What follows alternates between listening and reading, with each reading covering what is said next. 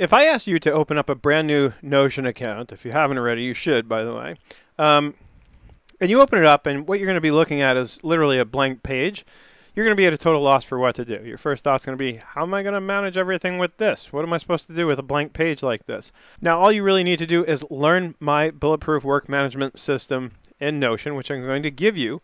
And along the way, I'm going to give you the choice. I'm going to give you the lessons that will teach you just how to use what I've created. And that should be enough for most of you to do what you need to do. But some of you are going to be curious. Some of you are going to want to know how to customize it and evolve it further to make it more your own. And I'm going to teach you how to do that stuff just as well. And then for those who are interested, I'm going to teach you how to build one of these templates from a totally blank page. In the last video, I shared with you why I believe that you're struggling with a lot of this kind of stuff, with keeping on top of everything.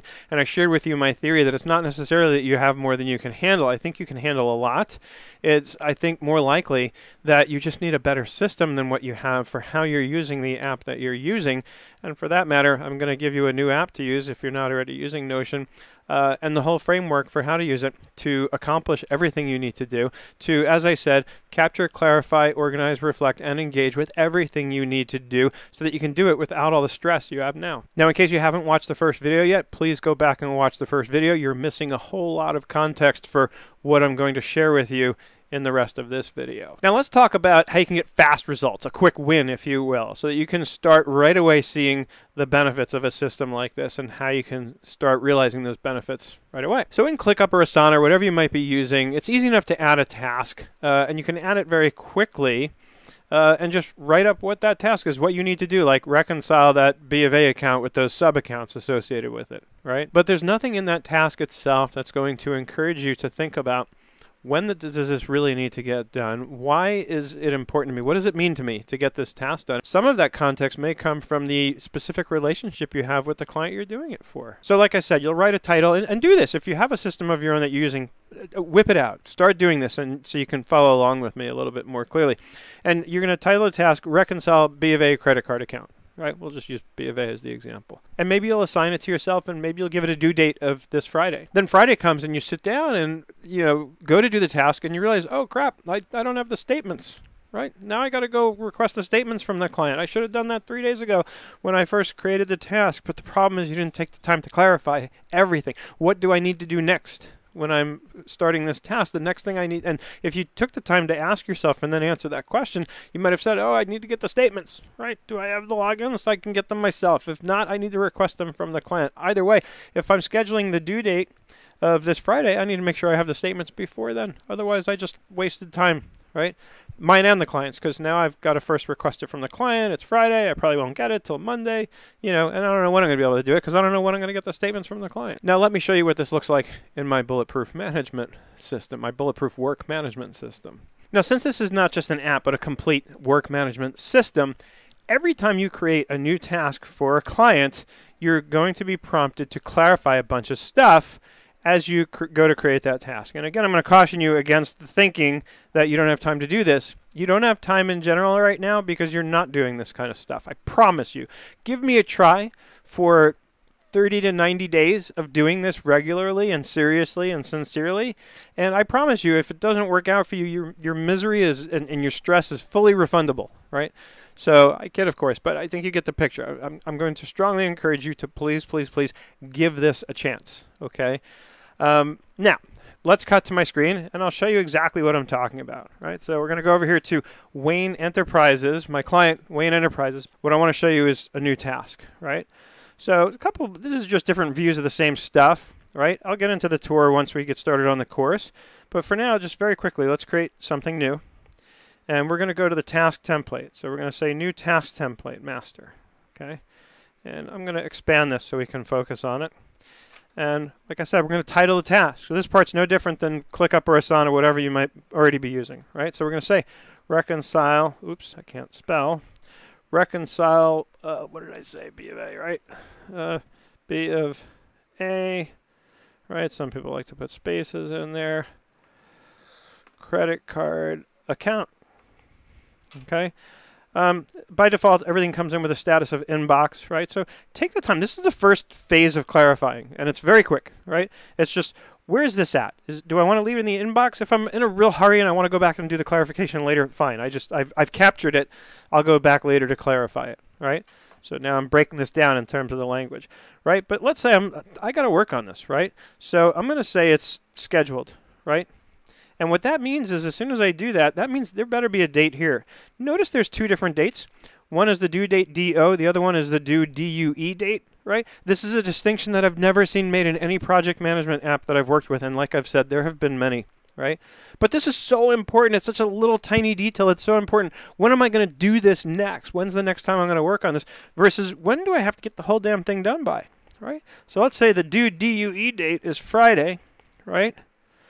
But I need to start this today, right? October 16th happens to be the day I'm recording this video, okay? So that's the first quick bit. As you can see, this takes 2 seconds to do, especially if I'm not sitting here explaining it, right? Now we're going to expand these, and we're going to take the time to answer these questions. So I'm going to click and drag just to highlight them all, because then as I expand one, it will expand all of them. What do I need to do to complete this, right? Now here, I'm going to use some of Notion's powerful tools, right? So let's just say /to-do, so I can get a little checkbox, right? What do I need to do to complete this? So here, I'm just writing a quick outline. What does this look like when it's done? So I'll start off high level, get every month reconciled with the sub-account balances consolidated. By the way, I have a video on how to do this in case you are interested. With the sub-account balances consolidated to the master account. Because those of you who know what I'm talking about here, if you don't do that, you're left with these permanent differences in the sub-accounts because the payments post to the master account. And anyway, you get the idea, right? Now, in order to do that, what do I need to do in order to do that? Make sure I have the statements. Okay, and then schedule the time to work on it. Okay, and so this part could vary. Maybe I have the login, so I'll indicate that here. I have the login, so I can get the statements. Or, like in my case, I didn't have the client's login, so I'll change this and say request the statements from so-and-so. And by the way, if I'm using the CRM in my Bulletproof Notion system, I can @tag any contact here. I can say, I don't think I have them in here actually, but I can @tag them, so that will take me right over to their contact information in a click, so I can go click on the email link, which will open up my email app, so I can shoot the email over saying, hey, I need the statements, right? Or if it's Slack, whatever it is I use to communicate with them. Okay, so request the statements from Ron and schedule the time to work on it, right? Grammar, schedule. Okay, what's next? What do I need to do next, right? Request the statements. The idea of this is to stop and think, what is the very next thing I need to do? And in this case, what it's going to prevent me from running into is that scenario described earlier where I get to Friday, I'm planning on getting it done, and now I can't even start it, right? Request the statements. And then I'll even say, follow up as needed to make sure I have them. I'm going to say by Thursday. I want to make sure I have them by Thursday so that I can do the work on Friday. I don't want to wait till Friday, right? This is what I mean. Like, you take the time to really think these things through. This is such a simple task, but it still saves so much time to take the time to do this. And again, if I'm not slowing down to explain it all, I'd be done already, right? When do I need to work on this? Right away. I can keep this really simple. I don't need to write a novel, right? I just need enough for me to know. And the reason right away is what I'm going to clarify here in this last question. How important is this? What does completing this mean to me, right? So let's just do some bullet points. This is one of my first clients ever, and the relationship is super important to me. They are a pleasure to work with, and I always want to please them. Okay, that's one important piece. The other important piece is Ron mentioned that he needs this ASAP, so his books are clean because he wants to get a tax projection done by his CPA. Right? So these two pieces of information tell me it's super high priority. So now what I'm going to do is next due date, I'm going to go up here and I'm going to say, let's say I went and requested the statements, right? So I'm going to check that off and I'm going to update the next due DO date till tomorrow, right?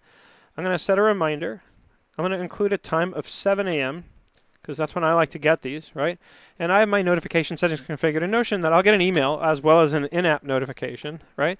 And I like getting these emails. I call them throwaway emails. I'm going to delete them, but at least I get a reminder in my inbox tomorrow morning at 7 that this is here. And honestly, the fact that I took the time to write out these answers, I'm not going to have to remember that I said this was high priority. It's going to stick just because I took the time to think about it that deliberately. But what I'm going to do now down here is at tomorrow, just so I'm clear, oops, wrong way. At tomorrow, I want the date, right? So the @ sign, you can tag a generic dynamic date here. At tomorrow, follow up and make sure they got the email about having the statements by Thursday. See now, in your Asana, ClickUp, whatever you're using, you have like a little description area, which is where you might do this. Here I have a whole freaking page and I can provide all kinds of context. And as you get further and further through the course, you'll see what I mean by that and why it actually is important. Because this is a simple enough task that I won't need a whole lot of context. But even just making these notes for myself, just it makes it so clear. Again, it sort of ingrains the status of this thing into my brain. So I don't have to worry. I can check off this box too because I've scheduled the time to work on it, right? So the next follow-up, the next due date is going to be tomorrow. And down here I clarified what I need to do about it tomorrow, right? Then by tomorrow, let's say I get the statements. Great. Then the next due date gets updated to Friday, right? And down here I might make a remark. Of course, I'll check off that I've got the statements, right? So, and that reminds me, see here I'm clarifying even further, right? Let's add one. Confirm they have been received. And right now it's very clear to me that what I'm talking about is the statements, and it should be clear enough anyway because it's right above. But again, clear is kind, unclear is unkind. So confirm the statements have been received. Because if you're like me, by tomorrow when I get here, I'm trying to think of a million things I got to do, although that's gotten a lot better because of this system. The simple reality is this just makes it that much more clear. I'll thank myself tomorrow for having taken the extra second to be this clear about exactly what I need to confirm has been received, right? And so if I can check this off, because now it's tomorrow and I've got it, then I just change my next DO date to Friday because I know I have what I need and I'm ready to go, ready to rock and roll, right? By the way, one thing you should probably do in a case like this that I've learned the hard way to do is download the statements right now, like when it's tomorrow when I've just gotten them, not Friday, and open each one up. Make sure you got all exactly the statements that you need. I've had clients send me, you know, what were, according to their title, 2 different statements, but when I opened them up, they were copies of the same month. You know, don't assume your clients are going to be as thorough as you. Confirm. Trust, but verify, right? So confirm the statements have been received. If you wanted to go a step further on clarity, just say, open each one and make sure you really have everything.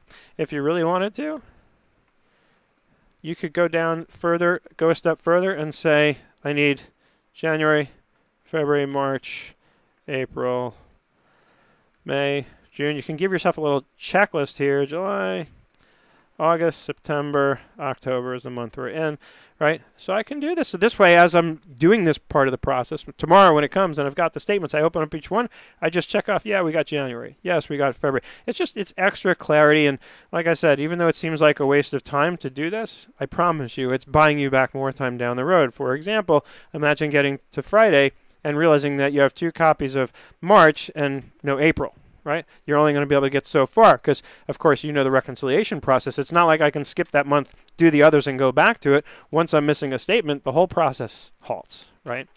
So that's the kind of clarity that I'm talking about. And I'm using a very simple example of a simple task, so I realize this might seem like overkill, but I actually can promise you it's not overkill. What I did was not quite this detailed. I'm just trying to show you like how far you can take this, but it wasn't far off. Right? It had most of this. Probably the most important thing that I did here was this part.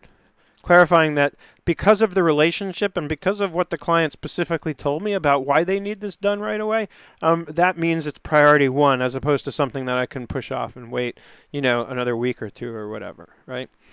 Now, in the next video, I'm going to show you how you can get started right now in Notion, building what we've come to refer to as a central hub, so that, again, you achieve that perfect balance between having what you need at your fingertips and not being overwhelmed with so much information that you don't even know where to begin. As always, I hope you enjoyed this video. I hope you learned something here and had some fun along the way. I hope you're having an absolutely fantastic day, and I look forward to seeing you in the next video.